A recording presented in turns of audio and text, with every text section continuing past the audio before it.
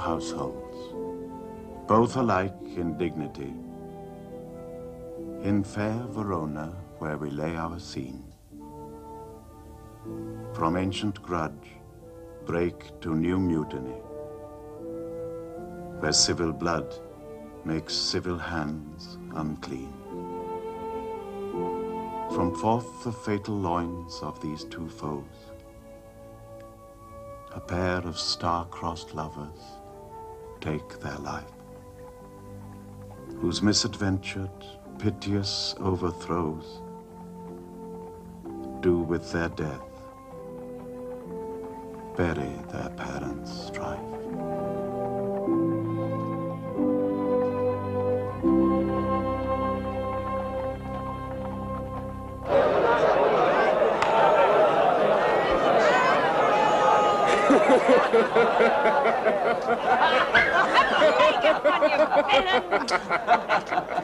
The quarrel is between our masters and us, their men. Ah, 'tis all one.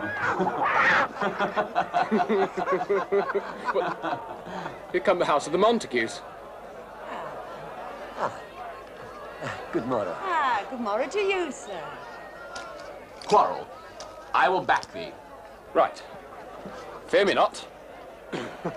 Come, let's on.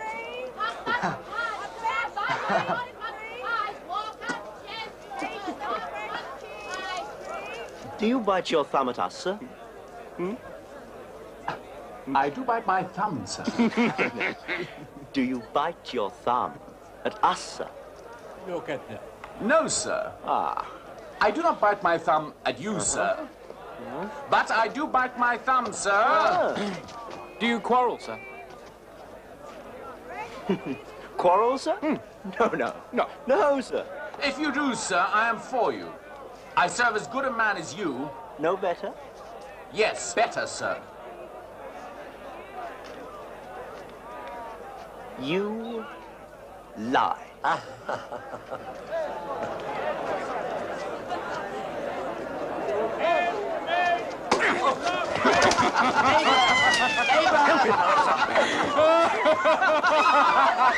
Draw!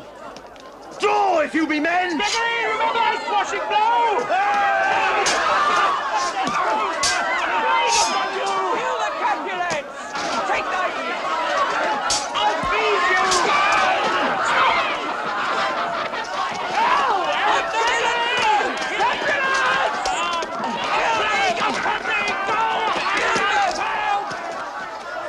Hard fools! Put up your swords! You know not what you do!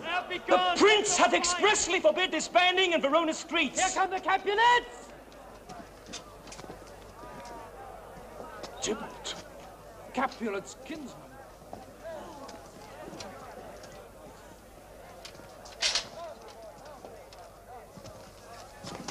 What?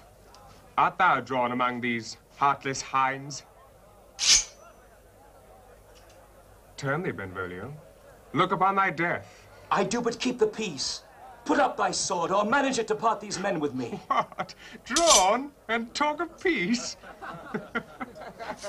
I hate the word, as I hate hell, all Montagues, and thee. Have it thee, coward! Capulet!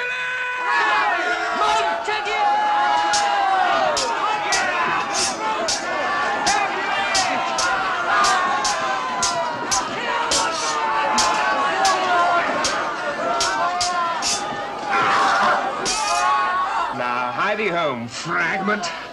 Villain!